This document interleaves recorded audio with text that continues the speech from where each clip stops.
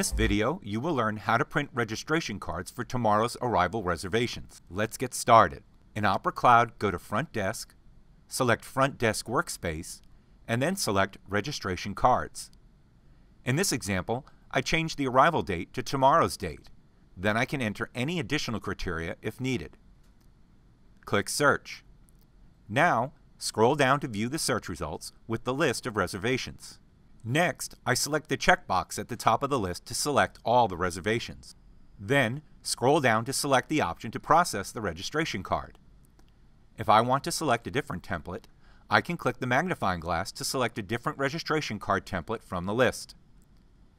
In this example, I select the new registration card template and click Select. Next, I can choose to print a registration card for the primary guests and any accompanying guests, or only the primary guests. From the list of report destinations, I can choose the option to preview, email to print, email, or fax. In this example, I select the preview option, and then click Process. Now I can print the PDF that contains all the registration cards for the reservations arriving tomorrow.